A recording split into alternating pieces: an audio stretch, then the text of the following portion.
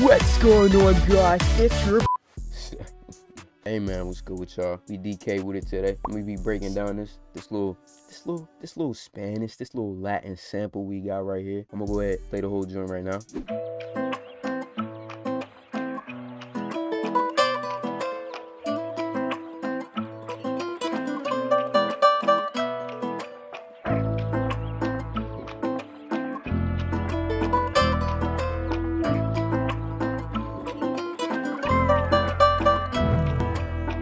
Without further ado, let's get to the video.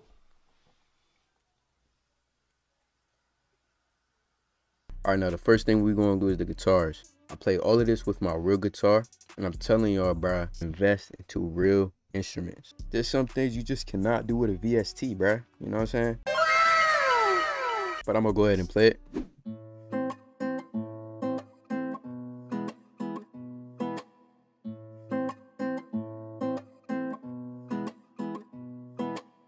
Now for guitars, you really want to emphasize having some sort of bounce, some sort of rhythm, especially when it comes to like making Latin stuff. After that, I added this top melody.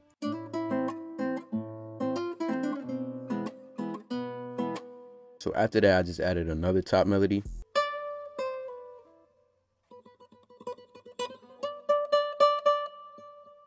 And for this, what I did was I played this technique called tremolo. I'm trash at it, but hey, it still sounds good. Just added that Latin vibe, that. After that, what I did was I duplicated the melody, but I just pitched it up 500 cents.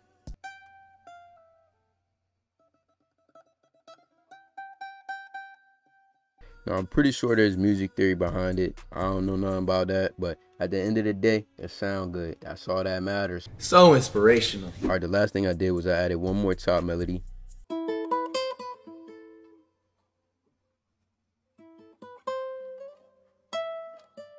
Now you can see, like, if I zoom in, bruh, some of these takes aren't even like on the grid.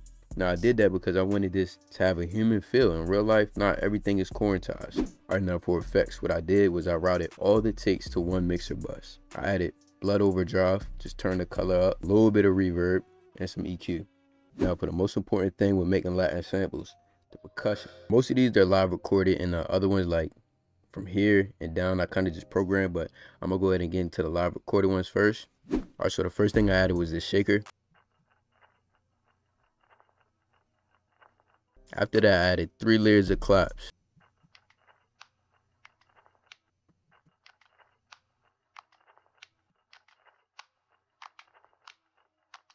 And you can see, like, these claps, they don't even hit perfectly on the grid. In real life, things aren't robotic. After that, I added this percussion loop. Then this accent. Right now for effects, all I did with the shakers was EQ, pancake for motion so it goes left and right. For the percussion loop, EQ, just took out some of the lows, panned it to the right. For the claps, EQ, a little bit of reverb, and I think I added this limiter so they don't hit like a certain volume. For this accent, all I did was I took down the lows. All right, now for the other percussion, I started off with this shaker, added another shaker, added another shaker, added this accent, this little vox, and this percussive accent. Now these percussion, they follow literally like the same bounce as the claps, the percussion loop as the guitar, everything, regardless how minute, it's gonna complement one another. Now for effects, all I did was add an EQ and pan them left and right. After that, I added these 2 textures. It's literally just birds and people talking. For effects, all I did was add an EQ, just panned it to the left. For this one, same thing, EQ, panned it to the right. Next up. All right, now for this, I took my kalimba and I just recorded this simple melody right here.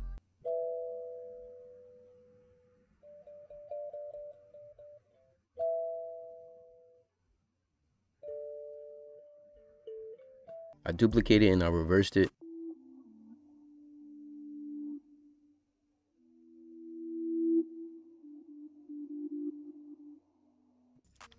I added this little vocal right here, this little piano texture.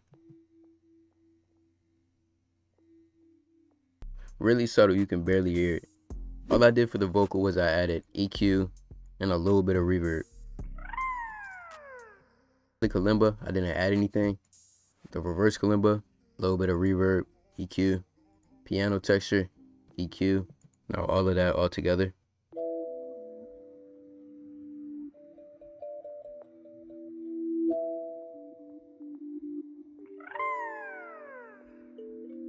After that, I added these keys.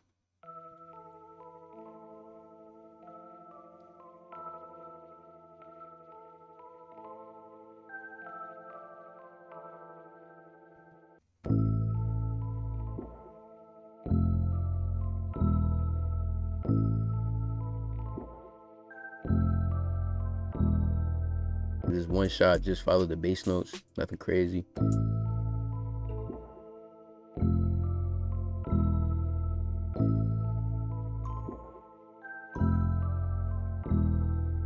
After that, I added this brass one shot.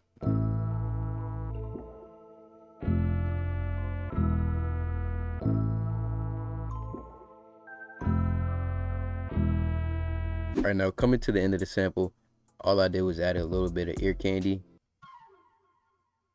Added this trumpet and this bass slide. Alright, now for effects. For the keys, I just panned it to the left and took the stereo separation knob and turned it to the right. For the brass, halftime, EQ. And for the ear candy, I didn't add anything.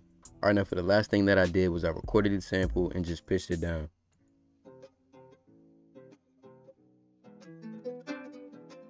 For effects, all I did was EQ the lows out. Now everything together.